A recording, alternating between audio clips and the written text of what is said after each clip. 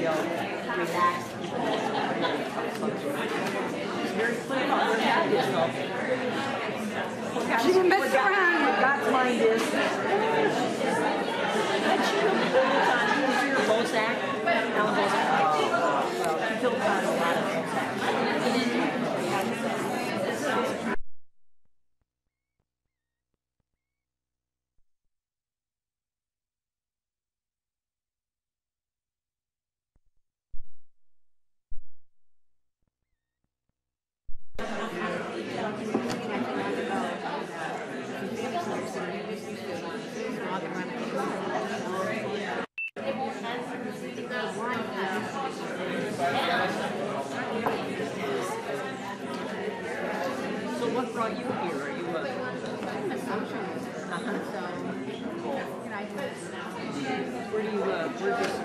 Good morning, everyone, and welcome.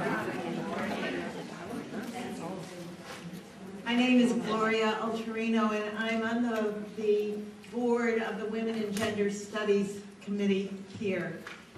And today it is my pleasure to introduce again Edwina Gateley. Now, if you were here last night, she needs no introduction, right? Amen.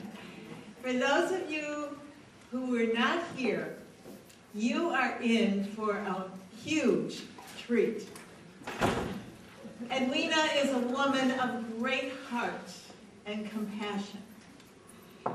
She is multiply gifted, a magnificent storyteller, and a gifted spirituality writer.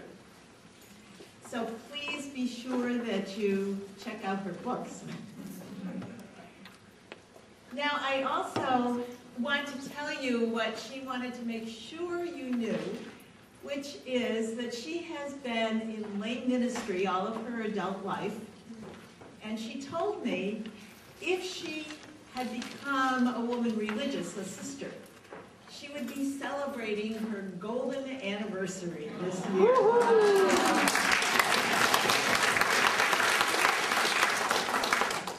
So without further ado, Edwina Gateley.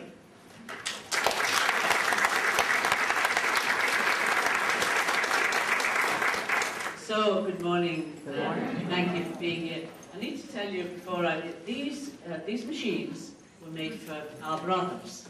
Men. Amen. If you are a woman and you're not wearing pants or a belt or a shirt with a pocket, then you are stuck. So I didn't want you to think this was part of my outfit. In actual fact, it ruins my whole thing. Which is why I didn't really want them to video me wearing this. But anyway, this is how I have to do this, being a woman. That's true. Speak up. So you see, it doesn't match, does it? But anyway, there we go. So,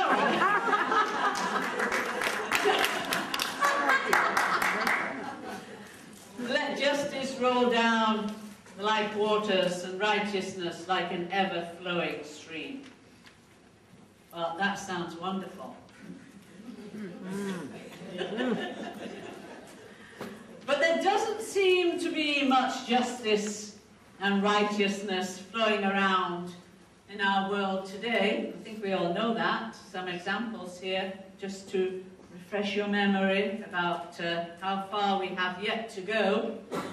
We know that 70% of the world's homeless are women and girls. That in Afghanistan, 87% of the women suffer from domestic violence. We know why. Because our boys are fighting.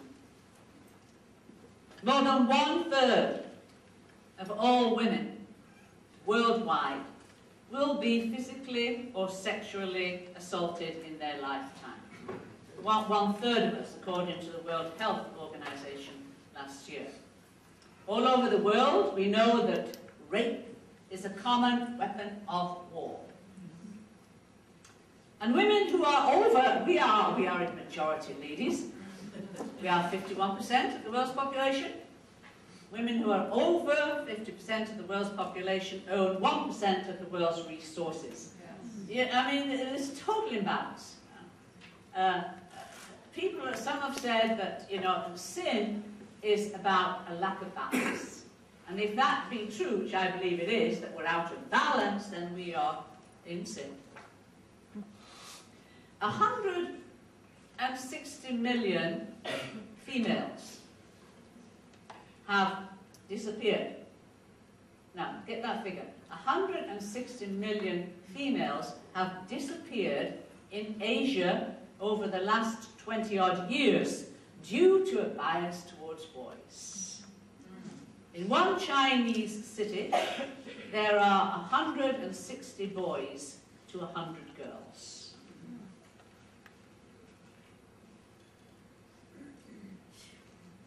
How about this one? Picked up last week. India has set aside $33 million to erect the world's tallest statue of one of the male founders of modern India. This amount of $33 million for a statue of a male founder is $8 million more than the Indian budget for women's safety programs, and $17 million more than the budget for girls' education. This is not so much about exploiting women, it's about completely ignoring them. 100,000 children, mostly girls, are sold in the USA every year, mostly in sexual slavery, intersexual slavery. It's huge. It's huge. Modern slavery is a $150 billion industry, and it's the fastest growing industry in the world. It's beating the drug industry because it's hard to detect and control. $150 billion. And this is just a little extra here. The United States, that's us, the United States trails 80th in the world ranking for the percentage of women in national government. Yes. Statistics clearly indicate that our country is run by elderly white males. Now, I have nothing against elderly white males, but I do have a problem with imbalance, which is sin. Just, you know, to remind us, as I said, that there is much to be done. Let justice roll down like waters and righteousness like an ever-flowing stream. So what are we going to do? What do we do? What are we doing? What must we do? Well, you know, I understand why people run for cover. I understand why when you listen to that kind of stuff, or you put the news on, or you read the newspapers, why you want to. It's a natural human instinct. We don't like the bad news. We don't want to hear the bad news. Problem is, we have to know. We have to know. There's a poem written by a favourite poet of mine, Sufi mystic, called Hafiz, that talks about this problem of, oh my gosh, this is awful, what are we going to do? Oh, let's go out for dinner, or have a drink, or go to a movie, or, you know, let me play with my whatnot, whatever those things are, machines, you know, iPods and pads and things. You know, there is a resistance to the bad news. But as Christians, we're called to walk into the darkness, because of the intensity of that little bit of light that we know we have within us. Darkness is not going to be dispelled by darkness, but only by a little bit of light. So our poet here writes about this problem of resistance to the bad news. And the poem is called, We Should Talk About This Problem. There is a beautiful creature living in a hole you have dug. He's talking about our tendency, when we hear of these awful things going on, metaphorically, to dig a hole, get in it, cover ourselves up and say, tell me when it's all better. Tell me when it's all gone. So there is a beautiful creature living in a hole you have dug. So, at night, I, God, set fruit and grains and little pots of milk and wine beside your soft earthen mound. And I often sing, but still, my dear, you do not come out. I have fallen in love, this is God, I have fallen in love with someone who hides inside of you. We should talk about this problem. Otherwise, I will never leave you alone. It's like God bugs us. From the moment we dared, as believers, to stand up and say, here I am, God said, gotcha, gotcha, gotcha, gotcha. And if in the process of the journey, we say, oh, you know, I can't take it anymore. This is too hard, you know. God will bug us forever. Longing for us to respond in whatever little or big way we can. We don't have to be martyrs. We don't have to be, you know, saints and holy people. We have to be faithful people to that call, that little bit of light each one of us has. So, God is on our case. It can be scary, and it is scary to reach out to new life, to new possibilities in the face of darkness. It reminds me of a story of a woman in Scripture that you've probably heard about. I heard about that woman who had a problem. We have so many problems. Anyway, this woman, she had a problem. According to the writers of the Scripture, she had this hemorrhage. Imagine that. I thought to myself when I was a younger woman, oh, she must have had this long nosebleed or something, you know. She's got this hemorrhage. This poor woman had this hemorrhage for 12 years, you know. And of course, the Scripture writers were so nervous of the woman's body and all that stuff and sexual stuff. So instead of saying she was menstruating, they said, oh, she got this hemorrhage, huh? So there's this poor woman with a hemorrhage for 12 years. And in the time and culture of Jesus, a woman who was hemorrhaging,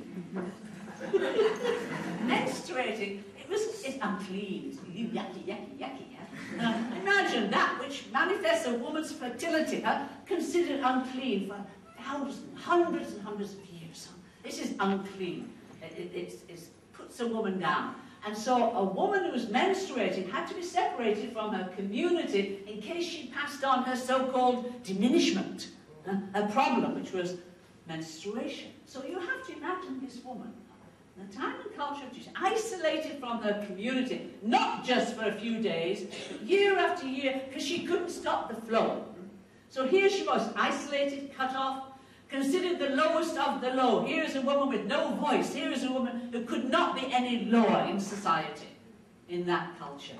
She had her own little spoon and her own little plate and her own little cup, because no one was permitted to use the same utensils as a woman who was hemorrhaging. What does that remind you of? AIDS. You know, oh my God, will we catch it? Will we get it? Maybe Ebola, whatever. Keep away from those people. Keep away from women who are menstruating. So there she was in her little hut, year after year. Can you imagine what it must be like to be so rejected, to be so marginalized? Anyway, one day, she heard this crowd outside her house. There's a whole bunch of people, and they were talking about this man whose name was Jesus, who was going around saying the blind must see, and the deaf must hear, and the dumb must speak. And when that woman heard that kind of ridiculous comment, I think her heart went bump, bump, bump. She got so excited. Maybe if the dumb speak, and the blind see, and the deaf hear, maybe there's hope for me, who am nothing, who am the lowest of the low. Maybe, and just for a moment she was hopeful, just for a moment. I think she got excited about the possibilities of dignity, possibilities of new life. But then, you know, you get real, see? And you look around at the reality.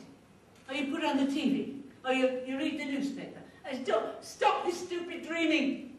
Who do you think you are? I mean, really, just, it lasts a moment, doesn't it? You get all excited. It's like ministry. You know, you start off, here I am and all that. And then, you know, but do you know something? It wouldn't go away. It wouldn't go go away. This thing, this little bit of news, this little bit of stirring she had deep within her gut. It had taken root so deep within her she couldn't shake it off, even though it was ridiculous. Even though it didn't make any sense, she couldn't shake it off. Do you know what that woman did? One day, well, she opened her closet. And she took out her hat, and she put it on. And she said, I'm off. And that naughty little woman opened the door. And out she came to where the crowds were around the one who was talking about the deaf and the dumb and the blind. And she knew she was taking her life in her hands, because if she was recognized as the woman who was not permitted, as the woman who was not allowed to be in public, she could be stoned for breaking the law, breaking the taboo. But so intense was her dreaming, so deep was her longing, and so deeply embedded in her was what she had heard, the news she had heard about the blind and the deaf and dumb, that she kept on going. She took her life in her hands, and she knew that. But you see, the dream was deeper than fear. And like a woman who knows how to weave, she wove in and through and around the crowd, seeking the one who talked about the deaf and the blind and the dumb. She kept on going, weaving herself forward as a woman knows how to weave and knows how to move forward by going backwards and around, little by little moving forwards. Until, would you believe it, and you know the story, she found herself facing the one who talked about the blind and the deaf and the dumb. And there she encountered the disciples of Jesus, surrounding the Holy One, surrounding the sacred space, keeping the laity back, keeping the women back from the sacred one. And do you know what that little woman did? I believe she slit right through their legs. She did.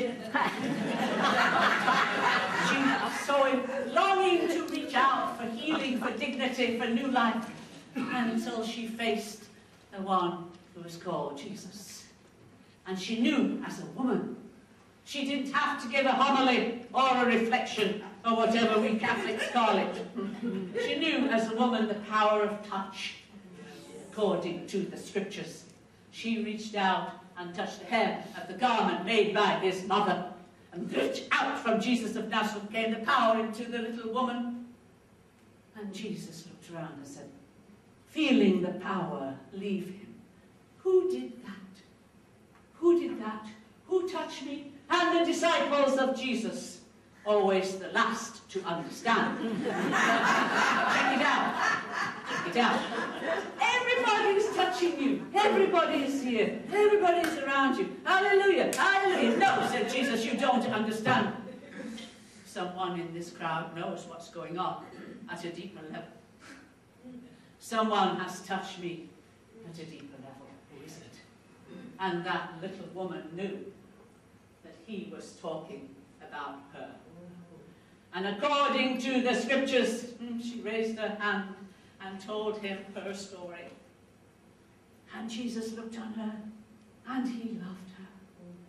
He loved her for her dreaming. He loved her for her longing. He loved her for her daring. And he loved her for her journeying.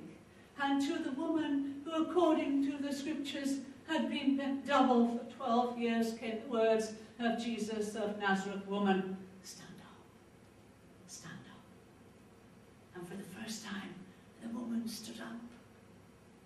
Can you imagine what it must have been like for that woman after that? Well, do you think that she went back to her little hut and took off her hat and put it in the closet and said, oh, I had a lovely retreat experience today?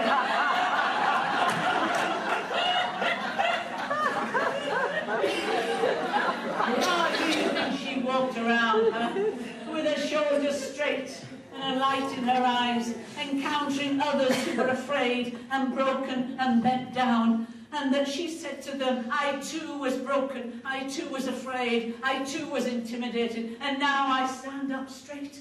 And don't you think that that light in her eyes was evangelization? And that we cannot teach faith. What happens is that it comes deep from within our belly. It comes from the fire within us.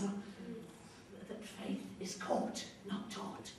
It's caught by the energy of the presence of God within every single one of us. When we dare to believe enough in that energy, not to stir it, to allow it to gestate and break open. And then the broken-hearted and the bruised and the afraid will know that there is a possibility of new life.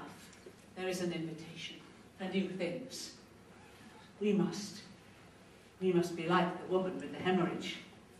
We must reach out for the power and the strength and the grace that is in the healer who talks about the blind. We must not be blind and deaf and dumb. We are, in this generation, I believe, we are creeping, however tentatively, towards new possibilities. We are daring. That's why you're here, Dom. We are daring to confront the darkness with courage and hope. Little by little we're becoming a little bit more conscious because we've heard the good news. We will no longer be blind and deaf and dumb. William Coffin, the social activist, wrote, "Hopelessness adapts." What can you do? I'm 85 now, what can I do? Hopelessness adapts. Hope resists. Hope resists. We must resist. We are resisting. We are challenging exploitation, violence, small-mindedness, and prejudice. Oh, let me tell you about this woman I met in New York. Oh, we're in New York, aren't we? In New York City, I was giving a conference to, the Maryknoll missioners, the Catholic mission group, and it's a big missionary society, Catholic missionary society, and they have an institute in New York, in Maryknoll, New York. And I was asked to give a conference to their lay associates and lay missioners and some brothers, etc., and some of the sisters. So I went, and so, you're in a big room like this, and there's about 100, 200 people, something like that. And there's usually, almost always, somebody at the back of the hall messing about with coffee and water. You know how they are in conferences, they're getting up and looking for a glass of water, whatever. And here I am, I'm in a totally Catholic environment, all right? It's almost like a town of its own in Maryknoll is. And this big building, this big institution. And there's this woman at the back of, as I am speaking, at the back of the room, and she's wearing a hijab, a Muslim veil. And I'm thinking, oh, this is very unusual in a totally Catholic environment, as a woman wearing a hijab. So I said in the break time to one of the participants, I said, who's the lady in the hijab? Oh, she says, that's Sister Eileen. I said, who? Sister, she a nun? Oh, yes, yes. I says, what's she doing wearing a hijab? It's a Muslim veil. She said, well, I don't know. We didn't like to ask. I said, well, I'll ask her. So I went up to Eileen. I said, excuse me, sister, why are you wearing the hijab? Oh, she said, I thought nobody would ever ask. She said, well, it happened some years ago. She said, when they blew down the towers in New York. And I work with Muslim women. And my women were coming to me and they were crying afterwards and they were saying, sister, people are spitting at us on the sidewalk and they're throwing stones at us on the sidewalk. And I said, I'm so sorry. I'm so sorry about that. I felt so badly about that. And I thought, oh dear, what can I do? And I had got this terrible inspiration. Do not trust God. Like I said yesterday, God will take advantage of your... What did I do? Your head down. I got this terrible thought. Maybe I could be in solidarity with them. Maybe I could look like them. And, oh no, it's God, asking me to look like a Muslim in solidarity with their pain, with their marginalization. And she said, I couldn't shake it off. Just like the woman with the hemorrhage, I couldn't shake it off. We are bugged by the divine. So she said, I went out and I bought a hijab. And I thought, I'm just going to wear this for 2 or 3 days. Just a quick witness. And I put it on, and people were making comments, and they were laughing at me. They said, you look really stupid, you know. You won't take that thing off, you know. Yeah. And she said, I couldn't take it off because my women was coming to me and saying, sister, they're still spitting at us, and they're stoning us, and they're making comments and swearing at us. And she says, that was 5 years ago, and I'm still wearing it. Do you know, I felt like going down on my knees before this little nun. Because you see, I couldn't do that. I could no more walk into this room wearing a hijab. I couldn't do it. I wouldn't suit it. It wouldn't match. And I said, God, whatever you ask me to do, I'll do it, but not to wear a hijab.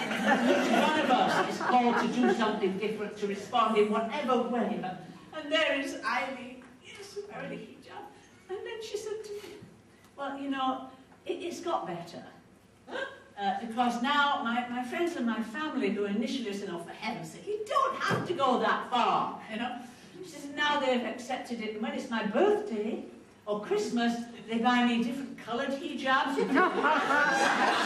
And so I can match my outfit with the hijab. And I thought, look at that. Prophetic Christian witness with fashion. We need those kind of people to help us on our journey, to encourage us on our journey. Eleanor Roosevelt said, you must do the thing you think you cannot do. Yeah. You must stand and look fear in the face. Yeah.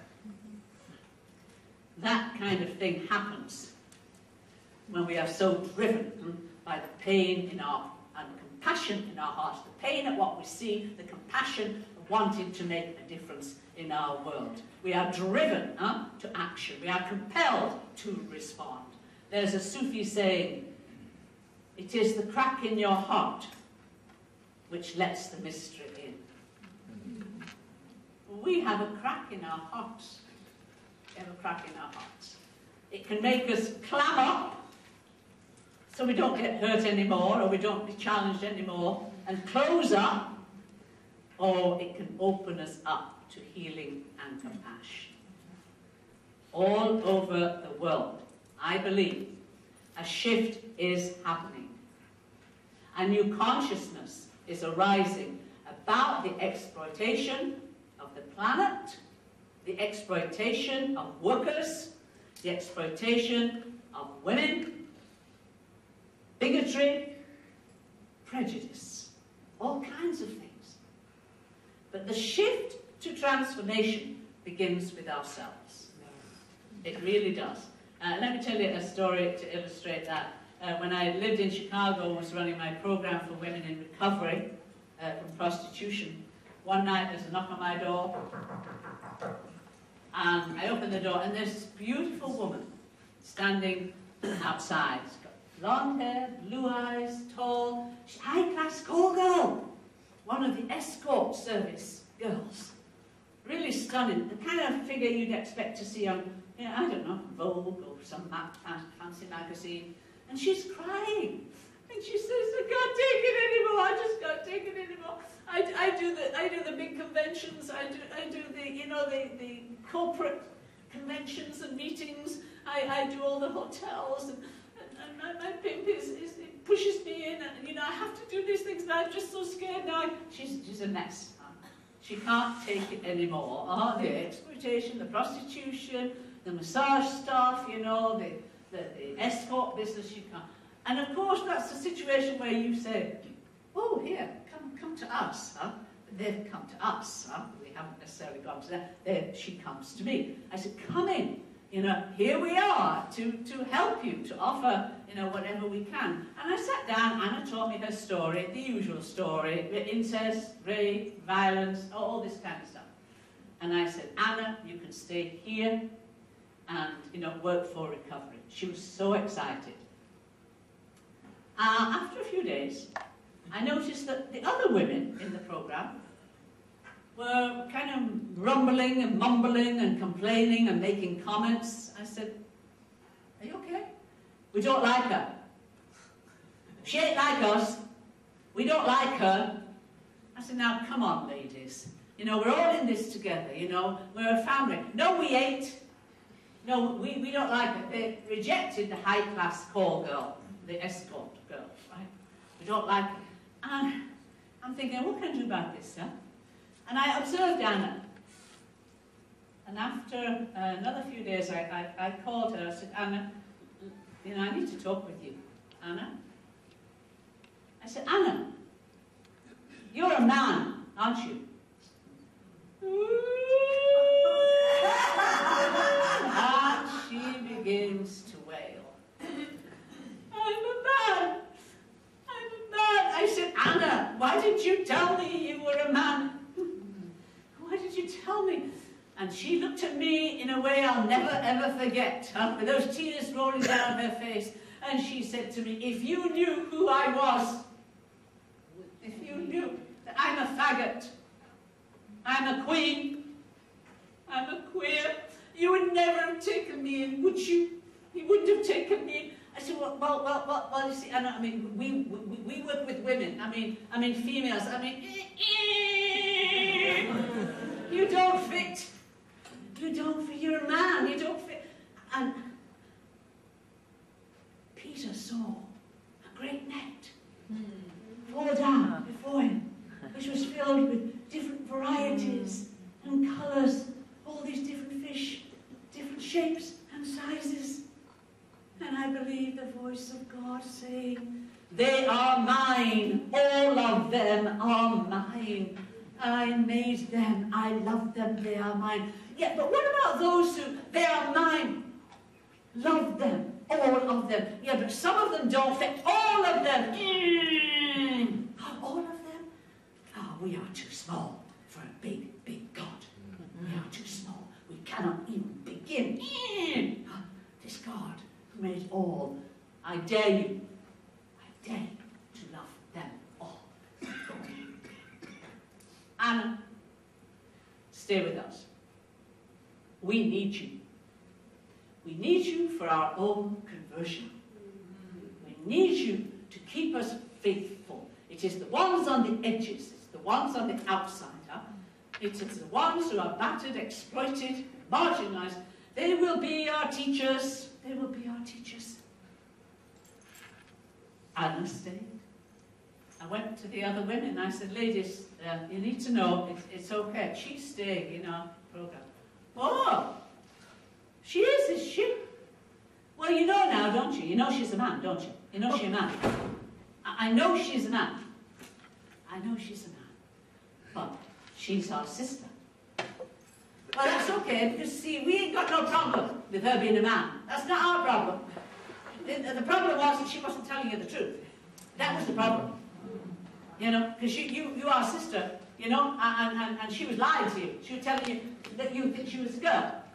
So now it's okay. Okay, Anna, you want to borrow my mascara? It's okay now. Come on, baby. No.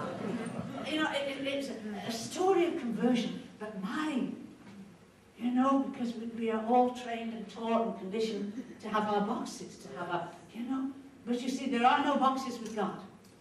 And in our call to discipleship, the road is vast. We are to embrace all our brothers and all our sisters. In his 2013 Easter message, Pope Francis declared that, for instance, that human trafficking to be the most extensive form of slavery in this century. And said, let us not look the other way. There is great complicity, greater complicity than we think. The issue involves everyone. Exploitation of any kind involves everyone. If we are faithful, if we listen to our hearts and follow the deep instincts that we all have for love and for life, buried deep within us, that those scary instincts for love, buried deep within us, the Spirit of God will move us and guide us in our call to face all forms of exploitation and to be involved in bringing about a world of justice. There's a lovely quote in the Book of Wisdom about the Spirit of God, how the Spirit will come to us to the degree that we are vulnerable and open to that call. Wisdom is bright and does not grow dim. That light does not fade. By those who love her, as we do, she is readily seen and found by those who look for her. Quick to anticipate those who desire her, she makes herself known to them. Watch for her, dawn, early, and you will find her sitting at your gate. Can you imagine when you get up in the morning? Oh, yeah. The Spirit is waiting to meet us, to continue our journey with her. Even to think about her is understanding fully grown. Be on the alert for her, and anxiety will quickly leave you. She herself walks about looking for those who are worthy of her, and graciously shows herself to them as they go, in every thought, coming up to meet you. Isn't that beautiful?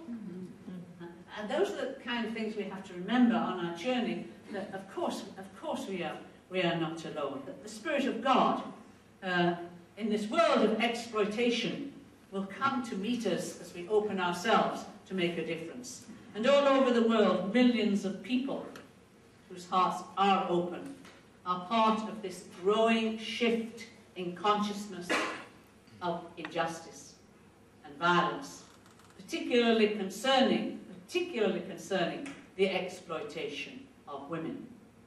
But in our generation now, more programs are being started to reach out and help women in recovery from prostitution and trafficking. When I started in Illinois over 30 years ago, I was on my own. I know that. People thought I was mad. Because, oh God, you know, the police sergeant, the police guy, superintendent, said to me, honey,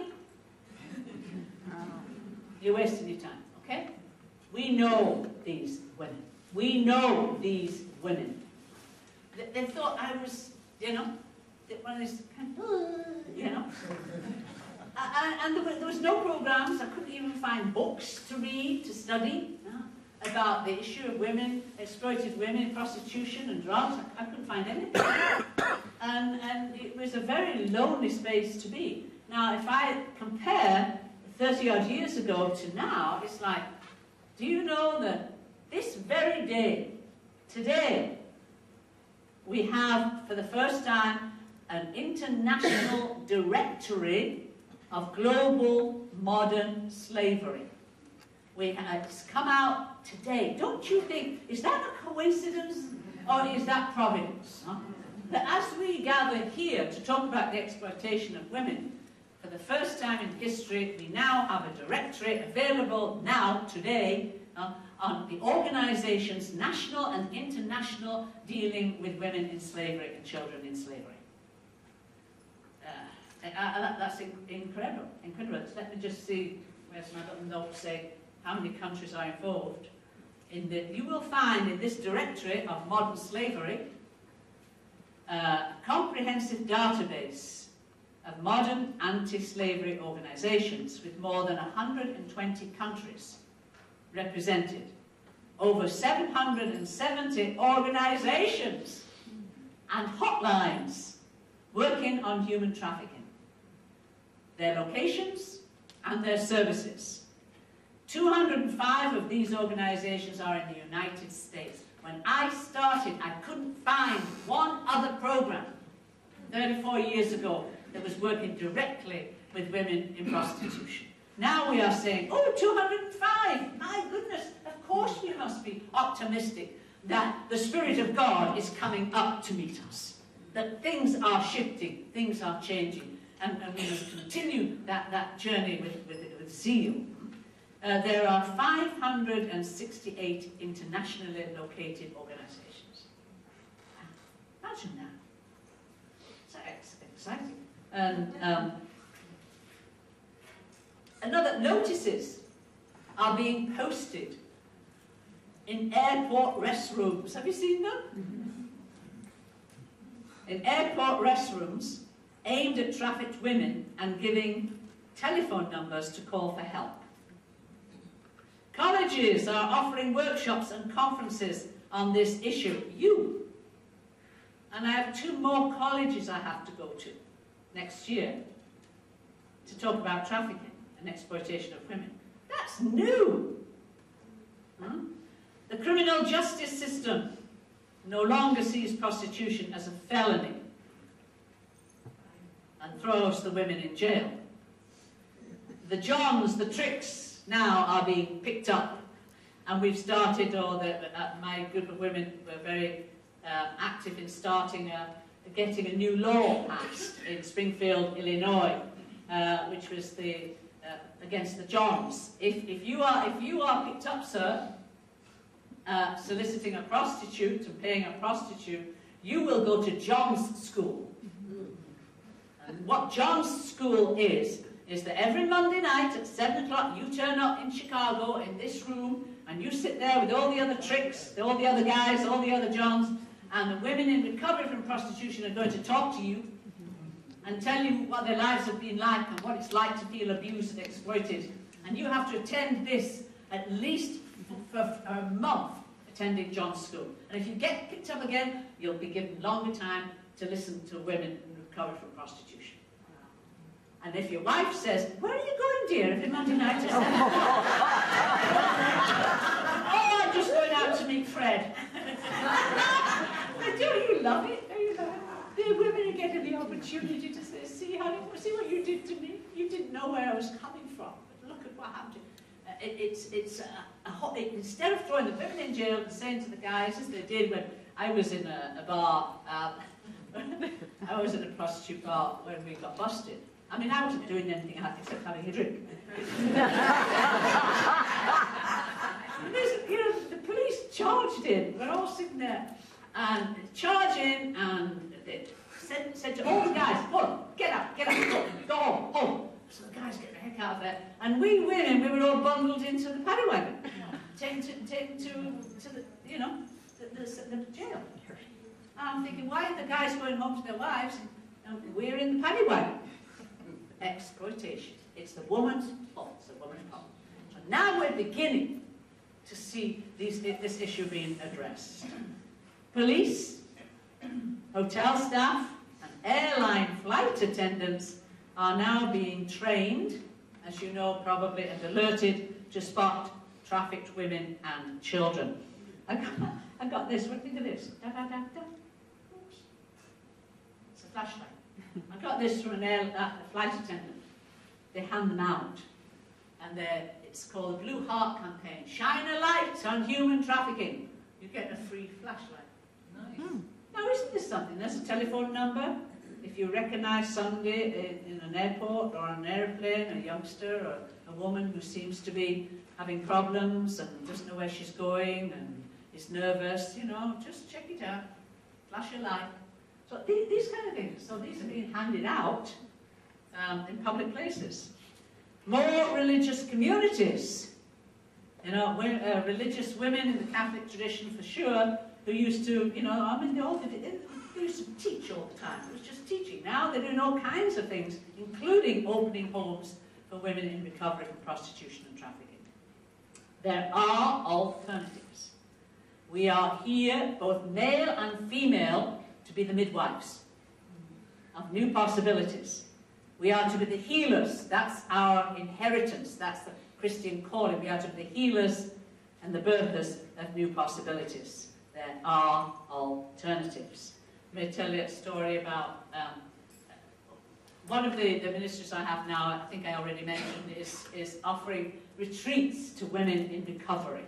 All right, because we middle class people, and we can go to the country, we can go to a retreat centre, we can go to a nice place and take a few days off, with a nice environment and peaceful, holy surroundings to give us energy, to keep us going, right? And I'm thinking these women in recovery from prostitution, they're in the inner city, they don't go nowhere. I mean, they haven't got that kind of money. And so I started this program, which I call Sophia's Circle, to get these women out of, you know, out of the inner city and take them to some nice place like a retreat centre or a monastery or a convent. And, you know, it's like, it's a healing you cannot do in any other way. You know, these women, they come and they find themselves in some, this is a really nice place. And there's trees and there's gardens and there's all these kind of good, holy-looking women. You know, I remember I took this group to the Erie Benedictine Monastery in Erie some years ago, and you know the women come from Chicago and they all fall out of this van, and here they're coming into the monastery. You know, these are tough street women. You don't mess with these women, you know, and they've got horrendous backgrounds. So the monastery doors open. These are female nuns in there, right? Sister Joan Chittister, you may have heard of. It's her gang. So anyway, so the women come in, and the woman who's in front, she's a big African-American ex-street woman, right? And she comes, the sisters are having, it's lunchtime, and they're having lunch, and they've got this, you know, you've got the refectory door, you know, and you push the doors open, and in comes this woman in front of all the other women, and she sees all the nuns, and they're all sitting having their lunch, and you know, many of them are elderly, and they've been living together for about 40 years. No, so there's not a lot to talk about.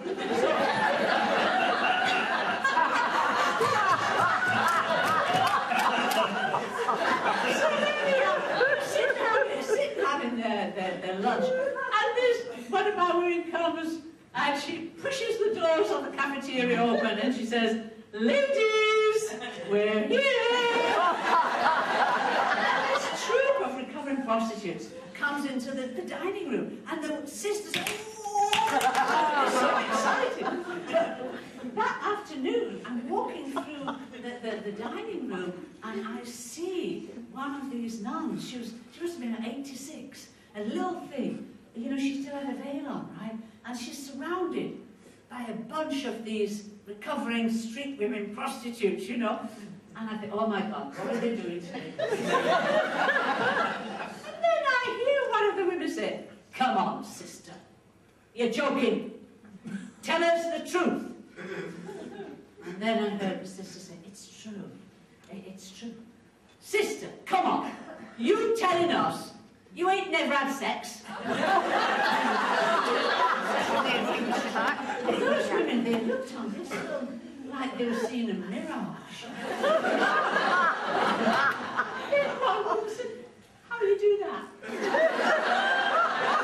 She said, "I've been having sex since I was 4. How do you do that? How do you do that?"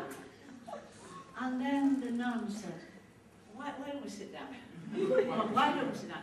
And then it was incredible. It was amazing. Then followed this conversation about incest, rape, virginity, the religious life, celibacy, and violence to women. I know that sister had never ever sat down with 5, 6 recovering prostitutes before and had a conversation, breaking down barriers. And I know that these women from the streets of Chicago had never ever seen a virgin before. It was so exciting, you know? I mean, I can tell you so many stories. One more I shouldn't be telling you this story, but these are all good news stories. That Sunday, you know, what we do in Catholic tradition is we have what you call a Eucharistic procession. So you have Mass and the Eucharist, and then at a certain point, you know, there's a group of people at the back of the church, and they're the ones who are asked to bring the bread and wine up to the altar to the priest, right? And this is how we do it. We bring up the bread and wine, mostly looking as if we're at some kind of funeral wake, to the banquet of the Lord. But anyway, I said to one of the sisters, who was in charge of the liturgy, would it be possible for a couple of our women to carry the gifts to the altar on Sunday? Oh, she says, that's fine, and no problem. Yes, of course, that's right, rather nice. So I went up to 2 of the women, I said, hey girls, how about this? Would you like to carry the bread and the wine, the gifts, you know, that we give the priest for the Eucharist up to the altar? You stand there. Oh, no, I ain't doing that. No, I ain't got nothing to wear. No. I said, don't worry about what you're going to wear. You know, I've got some nice skirts now, and you can wear one of my skirts.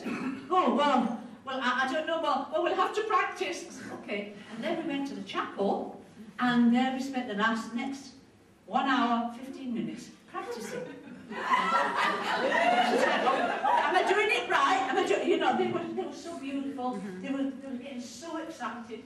And the following morning, Sunday, before Sunday Mass, they were in this, 15 of these women, they're standing at the back of the church, and they said, oh, the ones who were carrying the bread and wine, I'm so scared, I'm so nervous. I didn't sleep all night. See, I didn't sleep all night, but I'm still sweating. I said, no, it's going to be fine.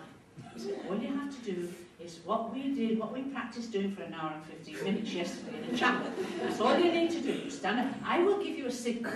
When I give you a signal, all right, that's when you pick up the bread, you pick up the wine, and you start walking like I taught you. All right. And the other women in recovery, they go, yeah, okay, girl, you'll be fine. Oh, yeah. And it was like a soccer match. It was so exciting. Anyway, the Mass began, the Eucharist began.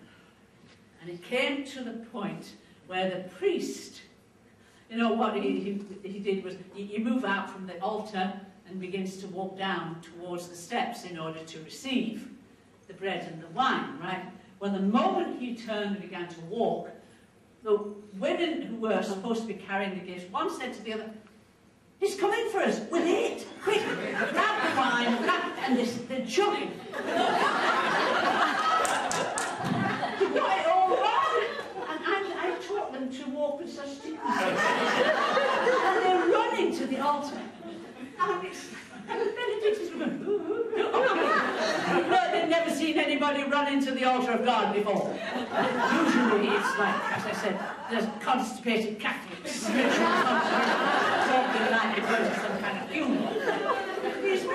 And I loved it. You see, the women in prostitution, they exploited the downtrodden, the tars, the hoes, running to the altar of God with their gifts. Amen. And I thought, oh God, I can hear God laughing. See my daughters. I cast all your sin to the bottom of the ocean. That night, we had an evaluation. You know, we Catholics always have evaluations. And I sat round with the women. And I said, okay, ladies, you know, how has the retreat been? You know, any comments? Any feedback? And Vanna, the one who ran with the bread, she says, yeah. She says, yeah. She says, see them nuns? I said, the sisters? Yeah, them nuns. I said, yeah, the sisters. Yes. Well, them nuns.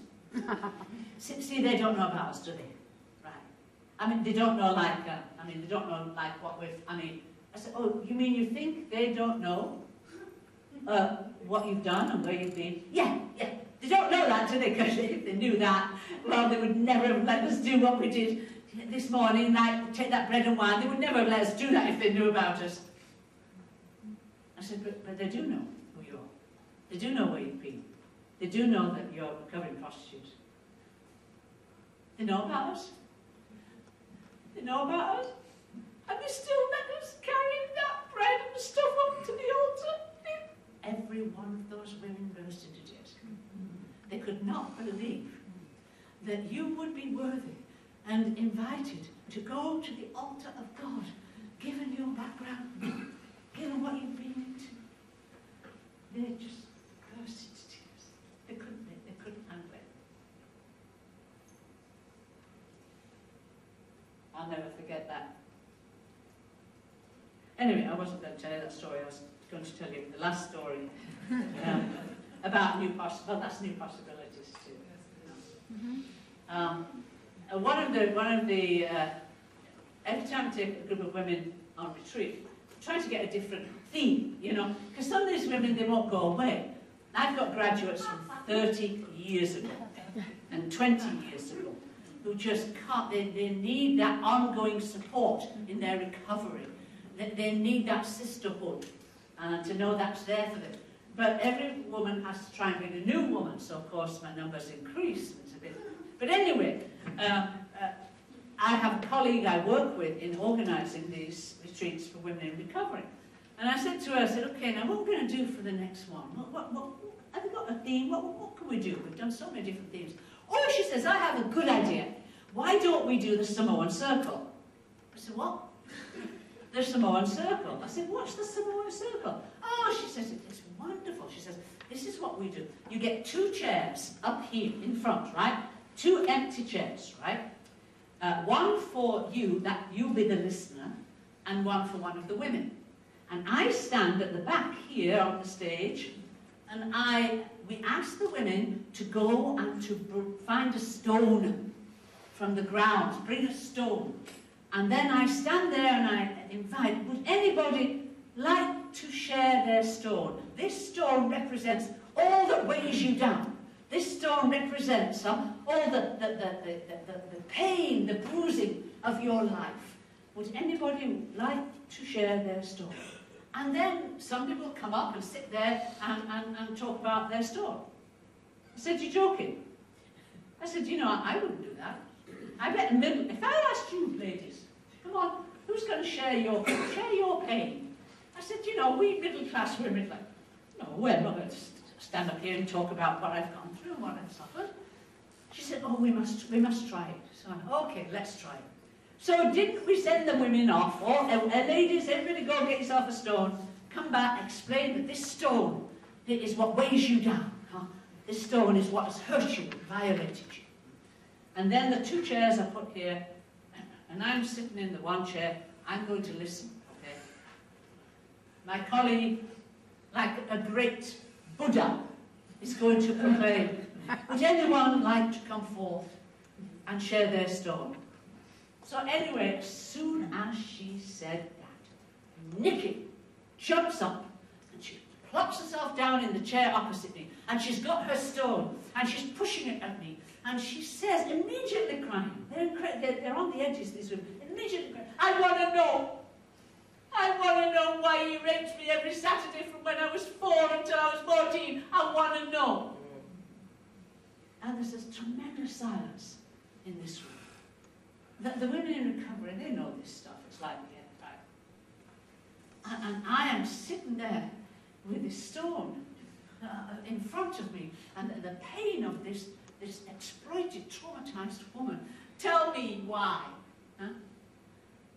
I said, I don't know. I don't know why he raped you every Saturday from 4 to 14 years of age, Nikki. I don't know. But I do know that we are here, and that we are your sisters, and that we love you, and that we will continue walking with you and loving you. But what you must do, Nikki, is you must put that stone where it belongs. And there was the altar there. You give that stone to God. You put it on the altar. It belongs to God. God will heal. God is the great healer. Will you put your stone on the altar? And still the tears come, and she says, yeah. And she puts the stone on the altar. Everybody is silent. And of course my colleague says, would anybody else like to share? Immediately, Tanya leaps up. She plops herself in the seat in front of me, and she says, see last Wednesday? See Wednesday? I'm standing on that Dan Ryan Expressway, that big freeway run right through Chicago. I'm standing on that Dan Ryan Expressway, and I've been waiting for a big truck to come. She says, and I know them big trucks come on that Dan Ryan Expressway because I live there. I live right by that Dan Ryan Expressway. And I'm standing there, and I'm waiting for a big truck so that I can throw myself under them big wheels. And I'm waiting, and I'm waiting. Ain't no truck come. I don't know why no truck come. And then it began to rain, and I'm getting wet. So I went home, and she says, now I know why God didn't send no truck, so I could be healed. When my sisters give him a stone. Give him a stone. But we were there for over 2 hours. And God collected stones. Stones, big pile of stones on the altar. And we had to stop. It was it was so emotional. It was incredibly, what's the word I'm looking for when you get it all out, you know? But anyway, we stopped, and I said for lunch, I said to my colleague, I said, we have to find a stone. We have to find a stone. And we went out into the grounds. We got this darn great boulder. And we were staggering in. And we put it under the altar. When the women reconvened that afternoon, I stood up, I said, ladies, I said, we have a stone too. And the two of us lifted this stone, boom, on the altar. I said, do you see this stone, ladies? Well, we'll be carrying that. Myself and Carolyn will be carrying this stone until you let go of yours. Because you are our sisters and we share this stone. And then I invited the women, come back, take your stone, take your stone. Would you take your stone? And would you go outside? There was this big corridor, a veranda that looked out into the field. And I want you to throw that stone as far as you can. Well, the energy that leapt up. Right, yes. They got up, they grabbed, that's my stone, and they're throwing the stones, and they're laughing. Hey, see how far I can throw mine, see how far mine went better than yours. And they're throwing the stones. And they came back. It's all symbolic and metaphorical. They came back with no stones, and we had replaced the stones with lighted candles. And I said, ladies, take a candle. Because now this little bit of light is replacing the weight you have carried in yourself. This is God's light, and God will never leave you, but you must let go of your stone to be free. Scripture says only those who anguish will sing new songs. It is our consciousness of the exploitation of women, particularly, which will eventually bring about a change as society and church are impelled to action and to healing. And I'm going to end now, just a few minutes late, before we take a break, with a reading about what that consciousness can do. And this is from one of my books, Mothers, Sisters and Daughters. There's 5,000 for sale in the book set.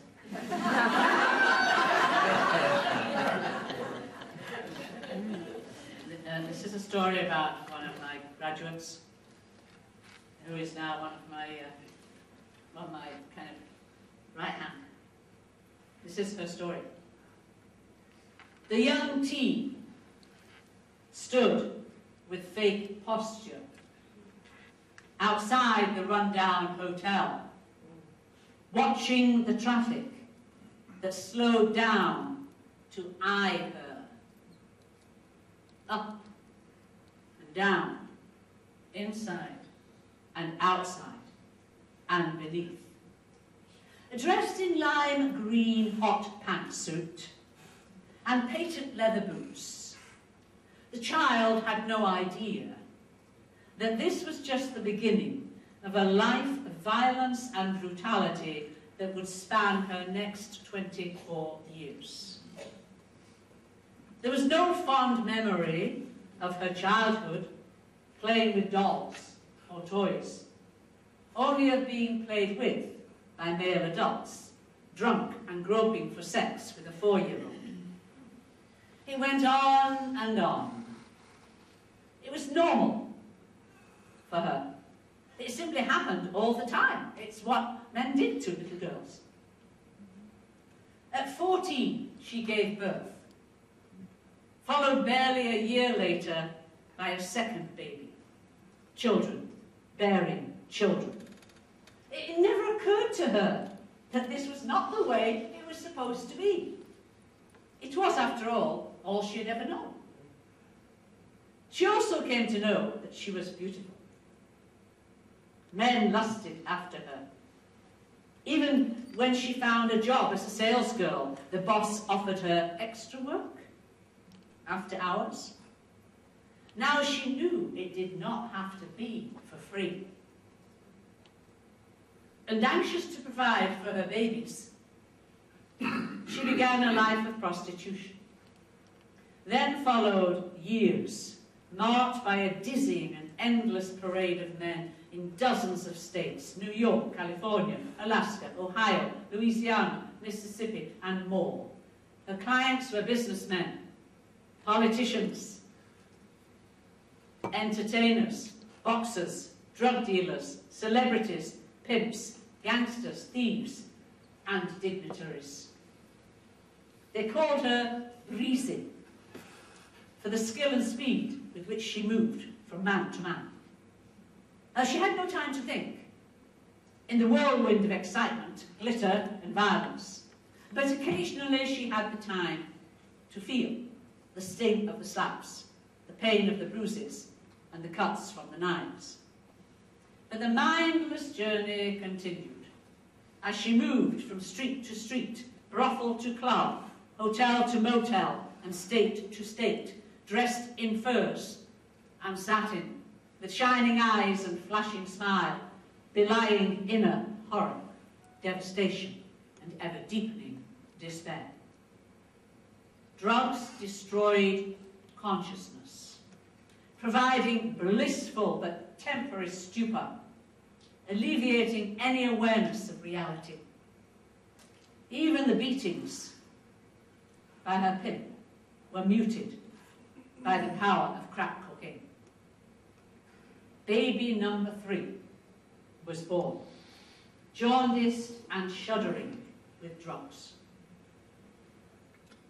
The tiny infant was taken to a safer place and to be reared by a new, responsible mother. Taking refuge in a nearby women's shelter, Breezy huddled in the broom closet, her own personal tomb, for 3 long days and nights, forgotten by the stressed-out shelter staff. Broken and sobbing in the broom closet, no longer numbed by drugs, she prayed to God and to the baby for forgiveness. It was the breakthrough from despair to defeat to surrender. Now all emptied out, Breezy found her way home to Chicago, longing to be filled by the love of her children, so long abandoned. It was the beginning of healing, of miracles, of hope. She took the hand offered to turn around. She embarked on her journey out of hell.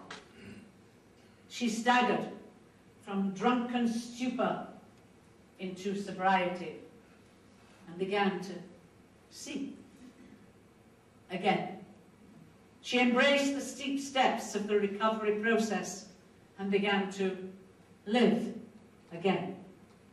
She rose from dark dying into a bright light, and in that light, Breezy died, and Brenda was born again. And all who met her would know it. And all those who were trafficked, abused, prostituted, and beaten would come to know that Brenda was there to tell them in clear, ringing, and powerful voice that there is life, there is hope down there in that darkness. Rising like a phoenix, she stood now, beautiful and radiant, with outstretched arms. Come, sister. Come, sister. Take my hand. And standing on her shoulders, they do. Thank you.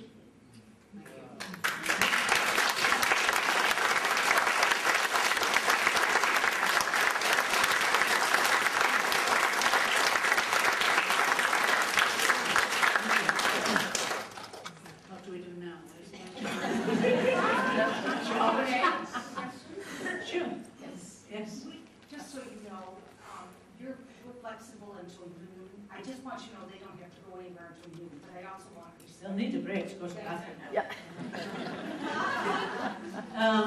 We could take any questions, and if people need to go out and stretch or go to the bathroom, we can do that, or whatever.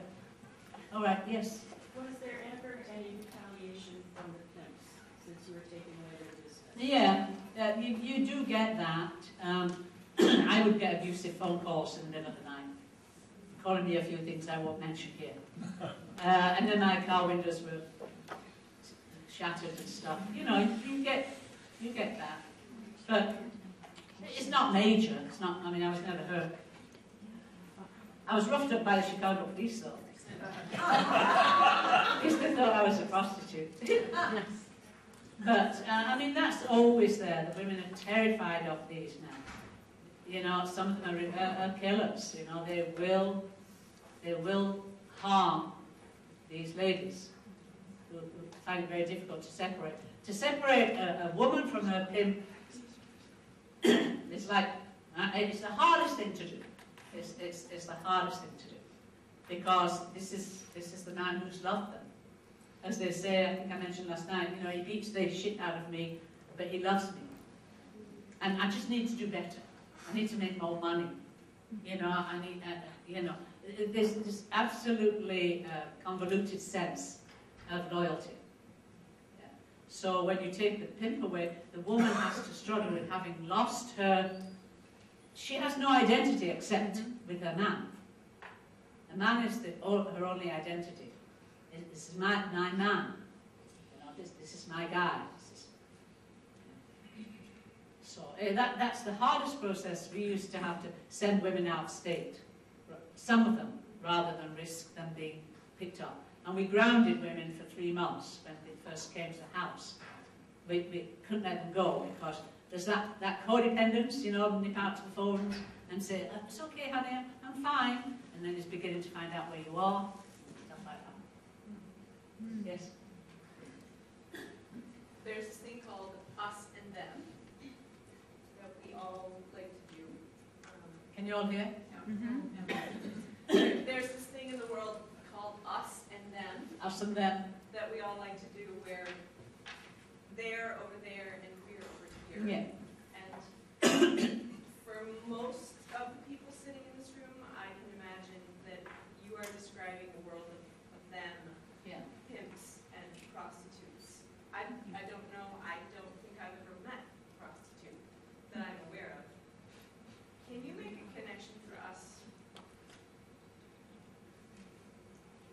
How they are in our lives? Well,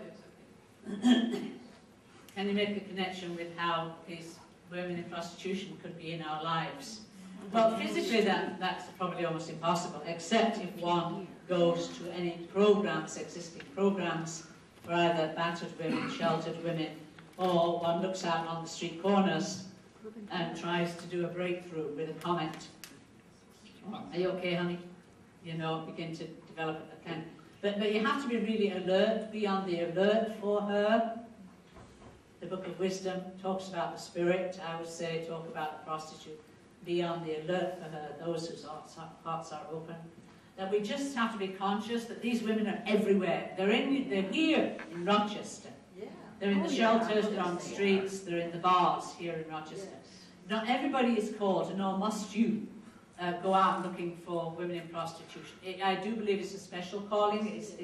We all have a special calling, a different calling. And you have to really know, this is my calling.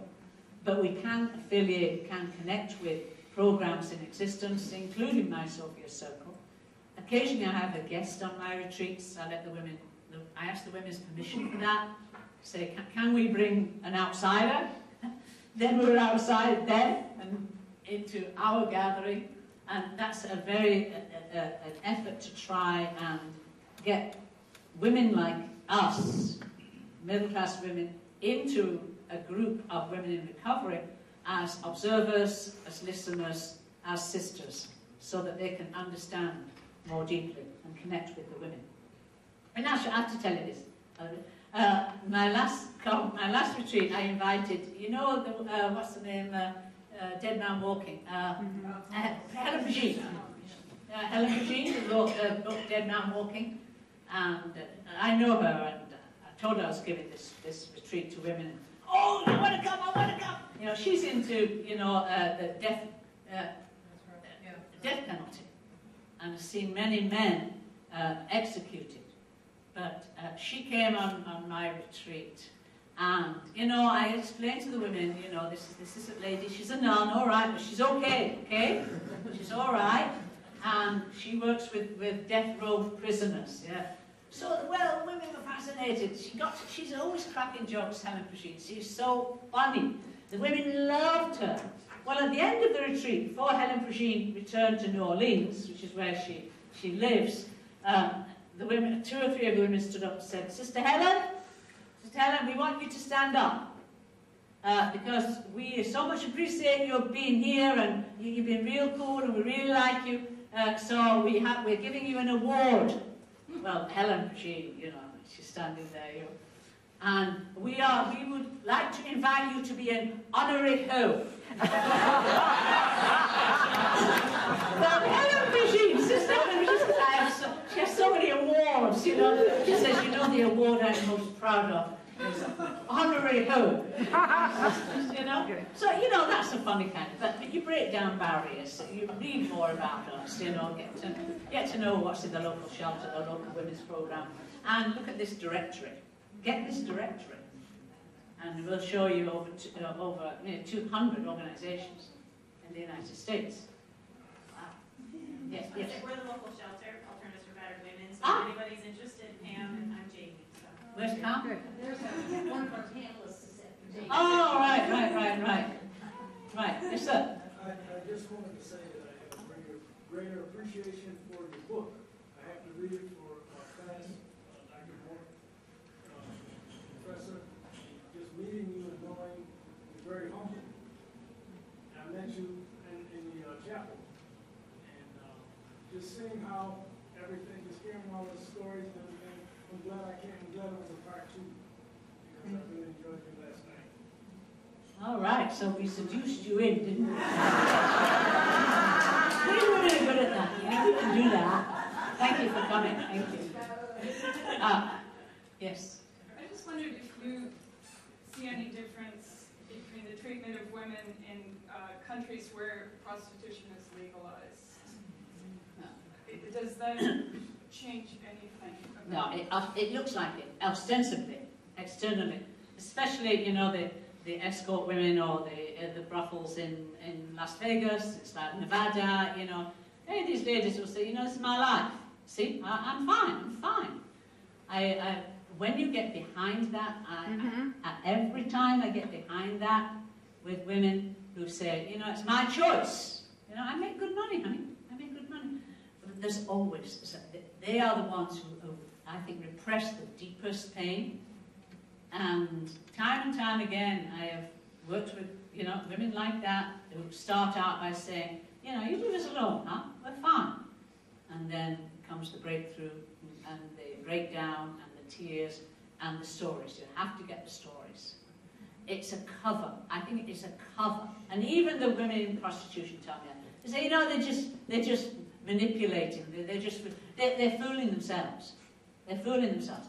The best teacher is a woman in recovery.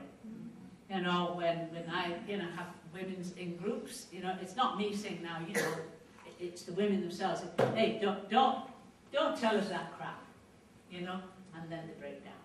We know you've got something inside you. Really, you didn't. No 9-year-old, says to you when you ask, what would you like to be when you grow up, honey?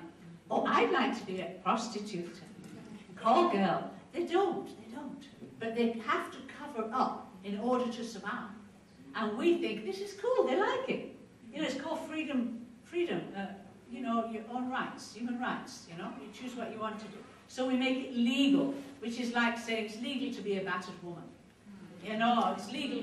We used to, alcoholism used to be illegal, criminal activity, you know, drunks were thrown in jail. And then we said, you know, this is a social problem, we've got a social problem here. This shouldn't be, we shouldn't throw you in jail because you're drunk. You know, we should say, you need help, you need treatment. We haven't done that with prostitution. We've said, no, it's their choice. You want to be drunk? Okay, go get yourself drunk. Would you And I'll go with that. share your story after the ride in the paddy wagon? Oh, yeah. Well, we were taken to jail, and I hated doing this because it separated me from the women. But I had to be interviewed, you know, okay, who are you? And I had to tell them that I was. Well, I said I was a social worker.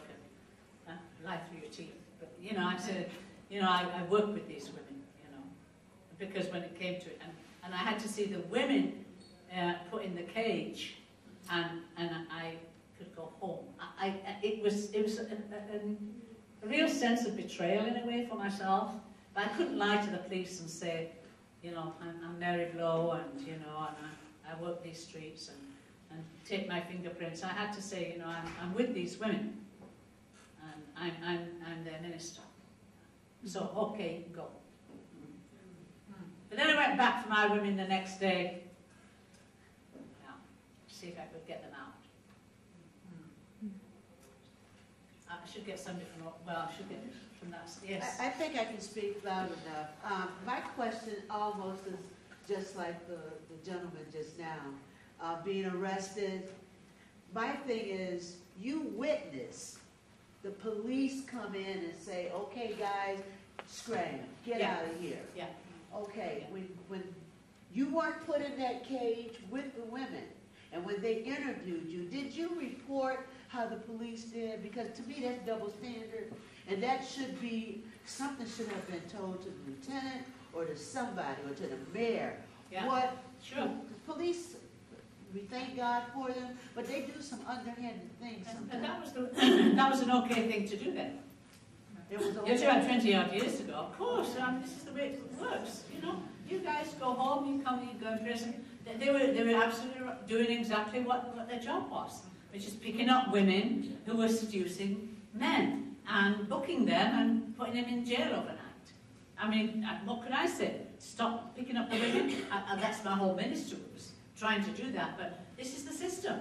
It's the criminal system. And that's how it was 20 years ago. Yeah, well, this is how it was 10 years ago. It's only in the last 10 years that there's been a shift. Yeah. Yes. Hi. I know this is about women, but I wanted to say, and I'm retired now so I can say this, but I worked in a lot of schools. And what I found very interesting is I would get young boys in who were extremely promiscuous acting out, and I saw an increase in sex addiction. And I would work with these young boys and women and say, you know, honey, you're precious. You know, don't misuse your body. You know, sex is not a recreational activity. It's a spiritual connection in a committed relationship. And they would tell me that their fathers would tell them to get a big box of condoms and get it out of their system. That's right. And I had young kids. I was afraid of being fired. I'm retired now, so I didn't say this. Because in elementary and middle school, you're not supposed to say sex, and you're not supposed to go in this direction.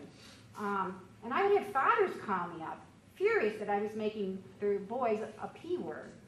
And for me, you know, boys, this is about women, but it's just as important for me as young men know that, you know, you're precious too, and this is not the direction. When I would reach some of the boys, I'd say, do you have a mother? Do you have a sister? Yeah, would you like someone doing that to them?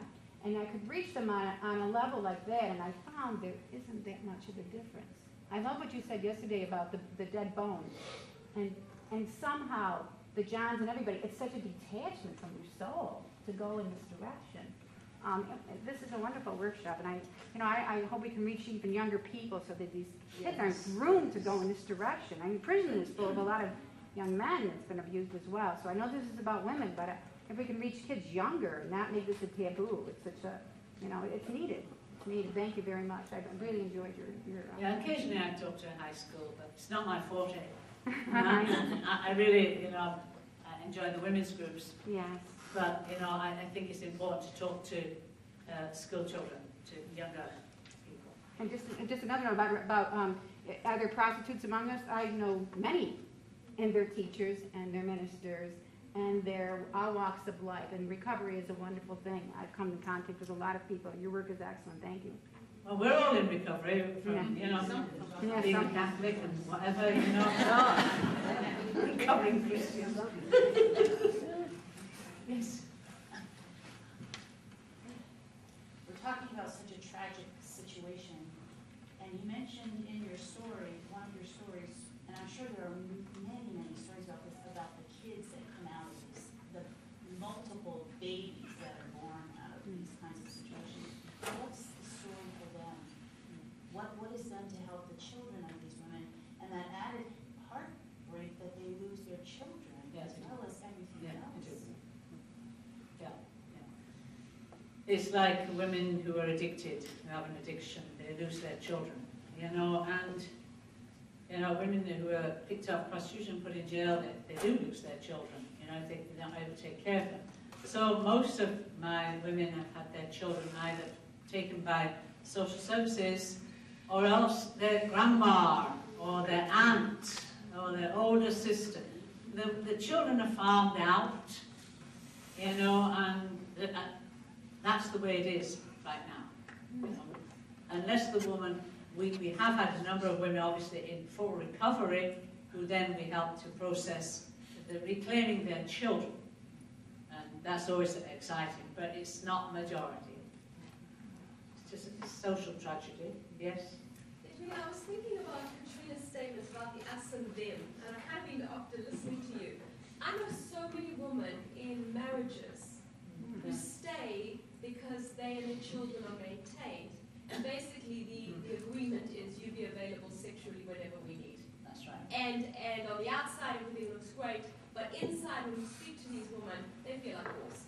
Yeah. There's no difference. And so I'm kind of wondering if you can comment on that, because we tend to think of prostitutes as those who are, you know, outside of sometimes the context of marriage, who it's an economic agreement, but how much of that is actually in our societal mix and almost has been set up by patriarchy and often, you know, heterosexuality, you know, and I don't know if you can just speak about that, but maybe that us and them dichotomy and divide is actually such a false illusion.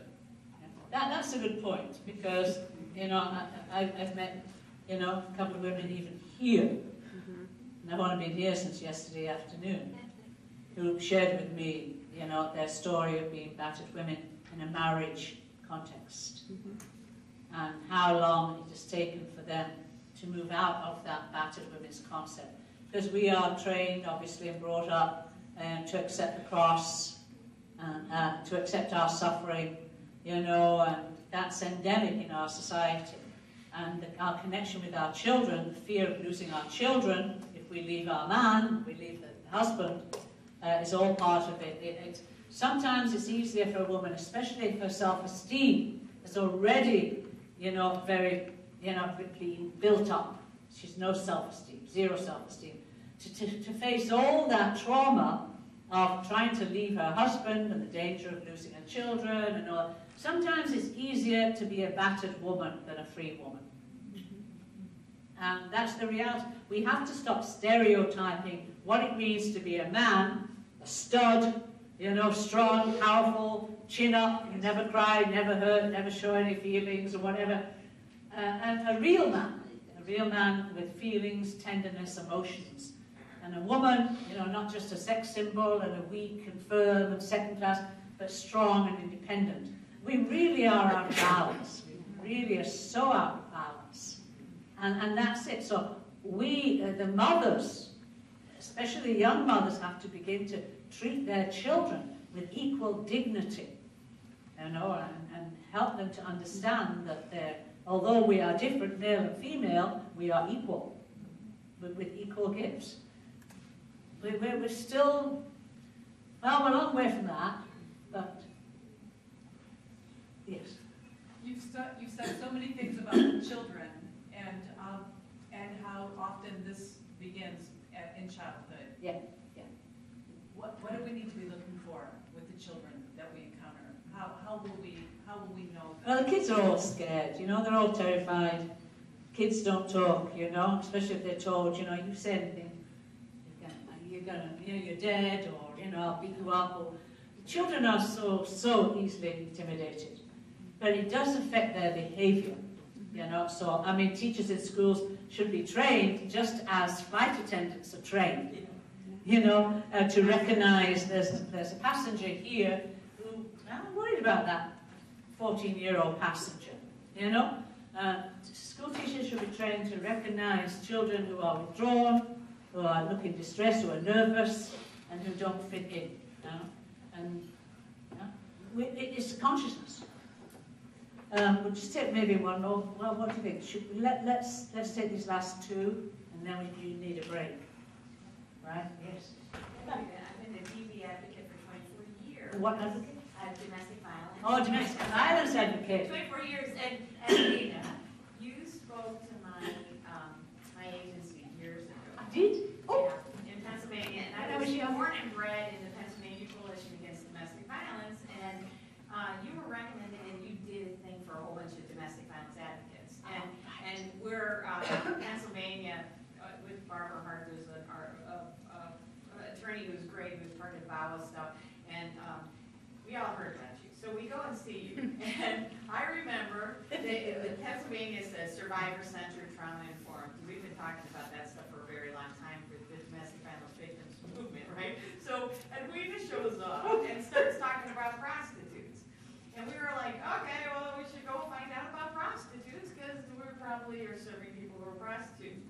And everything you talked about was so back to the baseline of the movement on how we need to be there and who the experts are. And the experts are each and every one of us surviving that life experience. And you did this great thing about walking the journey. Do you still do that? You talked about walking up to somebody, what do you need? Oh, here we go, I'm going to walk with you. And you actually demonstrated, you might not even remember this, I think it was 20 years ago. And then Edwina in front of everybody said, so this is what we need to do. Oh, come along then. Okay, you're going that way? Okay, I'm here. And then she stood there. And then she goes, I'm over here. I'm still here for you.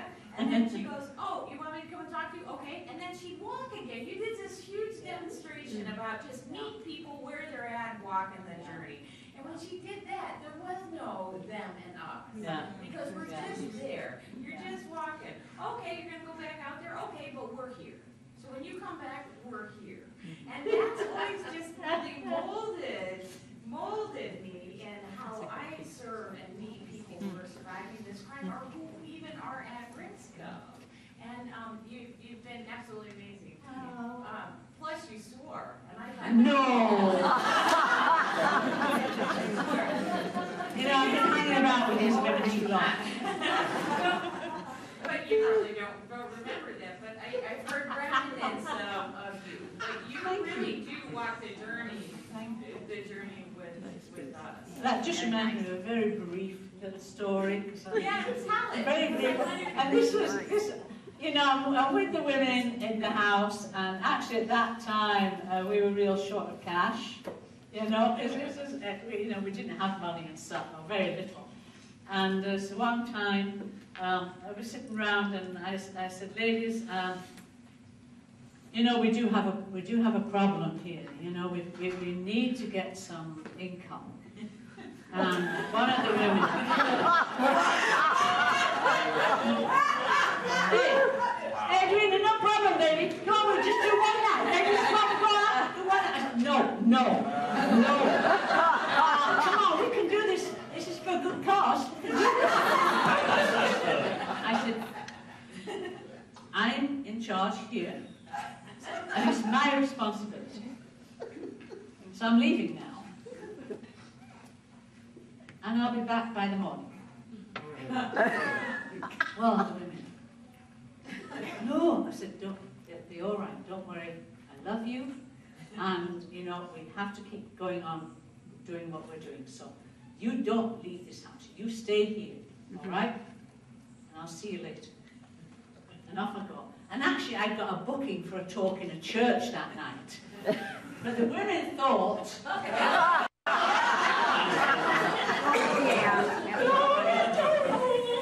Well, they were...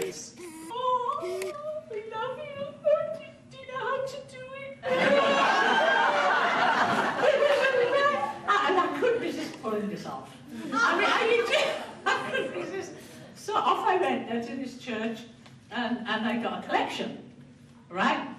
So it was about 11, it was late in the night by the time I got back. And it had been a basket collection, so I had cash.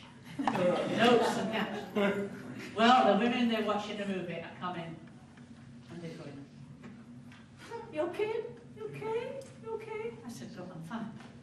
Come, I want to show you something." And on the table, I emptied all this money. Well, it was only about $300, but you know, I emptied. And the women, "Oh, love you." And then I said, "Nah. I gave a talk in a church." Oh, they were furious. But that was the sisterhood. Anyway, okay, just thought I'd tell you that. Walking with them, walking out and doing the thing, you know, that's what they thought, you know. I'll sell myself for you, you know. So. Have you worked with women that have gotten caught up in the adult entertainment industry, since it's another form? Sorry, they've got. Have you worked with women that got caught up in the porn or the adult entertainment industry that tried to get out? Yeah. Well, you know, they've all been involved in some degree in porn, because if you have a pimp, one of the ways he will try to turn you on is with a complete, you know, constant showing of pornography, and you know, because you've got to go out there and earn $500 tonight. So you know, it's the drugs, the porn, and the beatings. You go out and get that because I love you. It's part of the whole prostitution business. My question, if you don't mind, is somewhat similar to his, but there's another type of exploitation of women, and that is in media, including videos where women skin their gyrations, and most of the time they hardly have on any clothes at all in the movies. And parallel to that, men usually, you barely ever see that type of nudity with men. Even women singers like Beyonce, she's almost naked on the stage most of the time. So how would you compare that to the promotion of prostitution? Or absolutely part of it. It's all part of it. It's all part of it. You know, you get a woman draped over a car. You know, the guys are looking at the woman as much as they're looking at the car. I mean, we sell things. We sell goods. We sell, you know, we trade. A woman's body is always being used in the media. You know, for even Wheel of Fortune, you know, you get them there doing their thing. I mean, you know, it's like, it's endemic. It's everywhere. The parading of the female body. And it's covered up as fashion or sales, you know, or beauty or whatever. But it's got to change. It's got to change. But it will only change one by one with us, with our understanding, our consciousness raising, and whatever we can do in our little circles, including this one. But now I think I should stop. We've been here a long time. Thank you.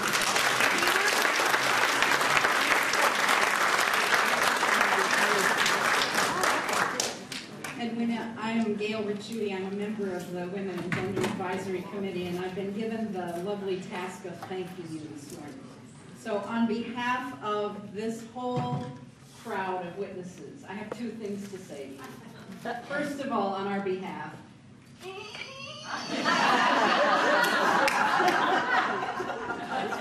and secondly, I've heard these words attributed both to a mystic and to a rabbi, but one or both of them said, if the only prayer you ever pray is thanks, that will suffice. Yes. And I've been thinking that the God who all morning here has been saying, gotcha, gotcha, gotcha, gotcha, is hearing our prayers of thanks for you. And so we honor what you've said, and we are delighted by your presence. And look forward to this afternoon, when after lunch there will be a panel in conversation with Edwina back here in this room at 1:15. And meantime, at noon, upstairs in the refectory, those who have made their reservation are invited to share lunch together, and then we'll see you all back here at 1:15. So thank you for being here. Thank you all.